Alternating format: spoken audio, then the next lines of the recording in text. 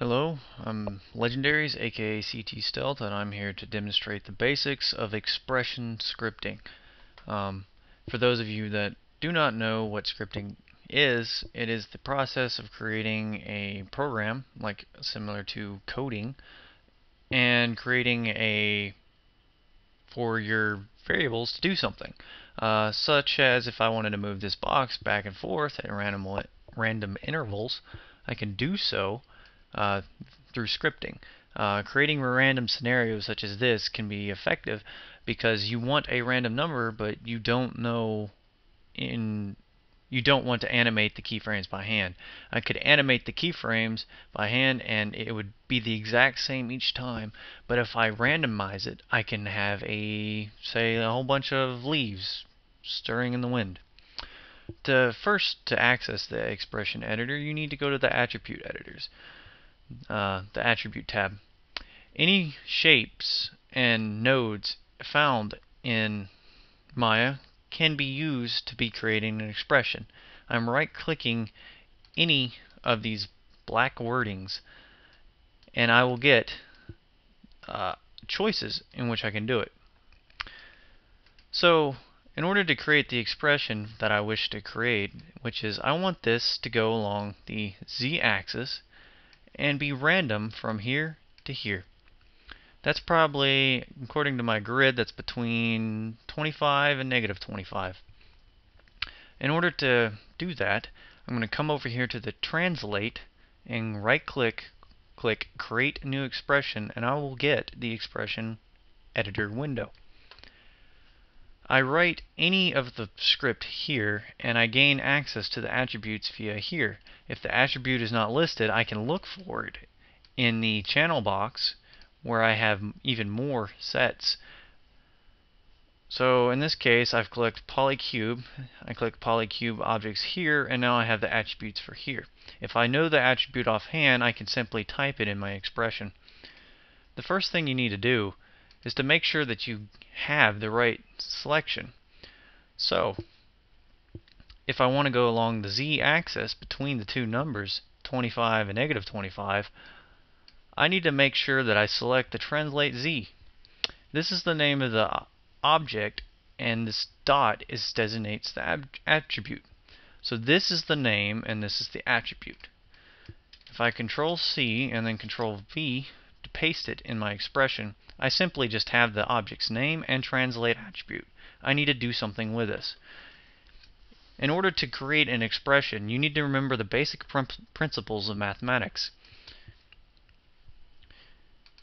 If you remember, the slope of a line is mx plus b. In order to get from a random interval, what I'll have to do is take this 0 to 1 and somehow manage it to get in here. Why do I say that? Well, because the command for random intervals, I can create a noise of time. Noise is the command for random interval, not necessarily the word random, but the spatial noise. It's like the fuzziness, the single dots that just create the particular points. Time represents how fast it does this.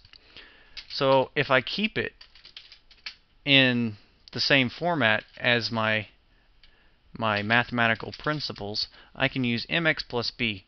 Noise represents m, and x represents the time. B would be the interval. Noise is a command, but its only function is between 1 and negative 1. That's just how the program command is ran. So in order for me to get to 25, I need to make sure that whatever this number is, I add 24 to it, because the maximum is for these two combined can only be 1. So 1 plus 24 equals 25. So whether this is negative or not. However, this currently will only do between 1 and then add 24. So if it's 0.05, it's going to add 24 to it. But that's not what I want. What I want is a random number. So what I'm going to create is a variable. A variable is like an integer in which I plug in order to create the expression. So if I want to place some random variable here, I need to define the variable, in which I use this. It's the same exact variable. The variables are always designated with a $sign, located right in front of the variable. So the $R is equal to my new expression. The command for random is rand, and it has this format. The x variable is here, and the y variable is here. It's separated by a comma. These represents the 2 points in which I wish for it to be randomized. So if I wanted to be between negative 25 and 25, then I put negative 25 in the x and positive 25 in the y. So now my new expression will be, okay, here's the attribute, here's the noise, the time, which will equal 1, plus some random variable between negative 25 and 25. So I'll create the expression, and I have a syntax error. You need to make sure that you always have a semicolon to designate the ends of the commands, or else the Maya program will not be able to read it. So I click Edit. Now all I have to do is expand my time bar and click Play. Thank you for watching, and if you have any questions, feel free to ask, and I will try to answer them as best as I can.